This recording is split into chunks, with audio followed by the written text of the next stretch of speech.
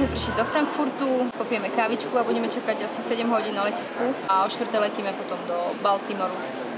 Zatiaľ sa tu budeme jašiť, robiť srandičky a tak.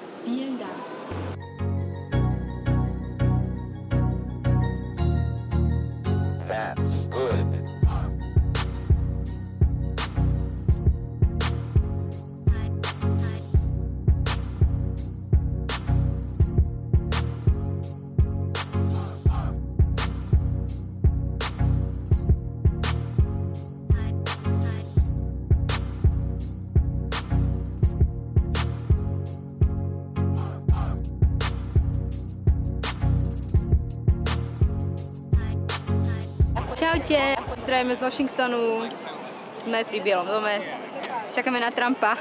Chceme mu zakývať, ale neukazuje sa. Horí snajperov. Ja som čakala, že to bude väčšie. Normálne pozerám, toto je Bielý dom, na štýl takých nejakých našich kaštielíkov, niečo podobné. Chcela by si tu mať svadbu, Katka? Chcela by som tu mať svadbu. A ideme zase na bajky a ideme ďalej.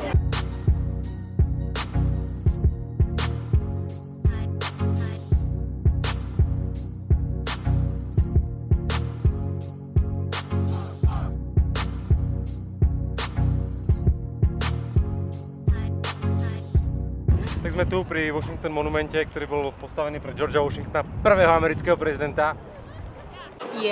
Tam vzadu vidíme Kapitol, je tu mŕte amerických vlajok. My sme si požičali bicykel a tu bicyklujeme celý deň.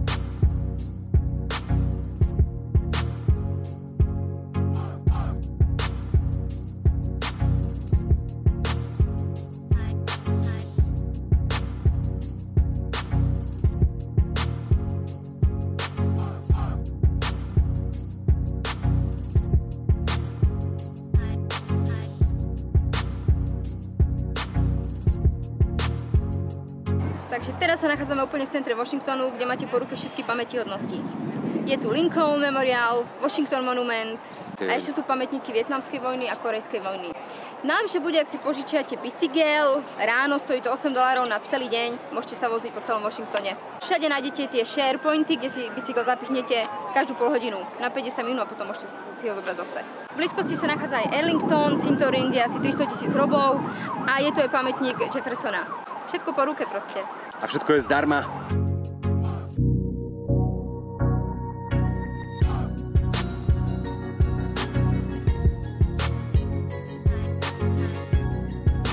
Takže už sme prišli ku kamoškovi Lincolnovi.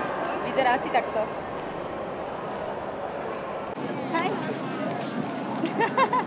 Určite to poznáte z filmu Forrest Gump, kde sa kúpala Jenny a utekala za ním. A on za ňou.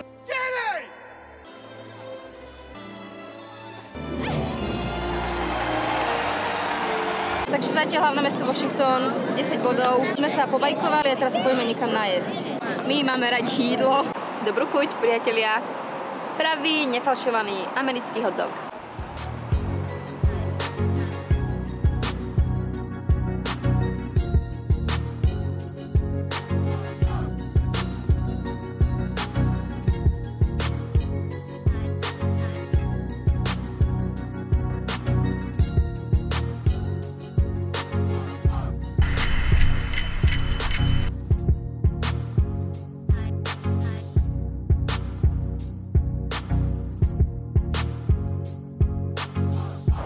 Momentálne sme na Arlingtonskom cintoríne, kde je pochovaných okolo 300 000 vojakov padlých v druhej svetovej vojne.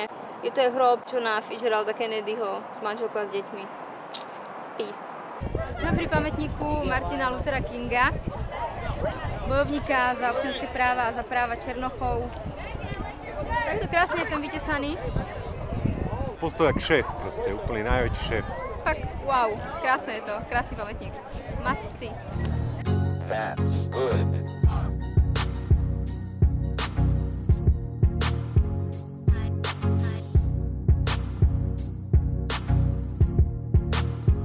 Stojím pri pamätníku Thomasa Jeffersona. Myslím, že urobil deklaráciu nezávislosti a bol prezidentom a neviem koľkým v poradí, oni majú milión. Dneska tu troška zasvietilo slnko, ukázalo svoje slnečné lúče a Mariana oblízalo, úplne som spálený, ty vole. Ukáž krčok, ako ťa spalilo. Krk ani neviem ukazovať. Ó, chúďa, budeš plakať v noci.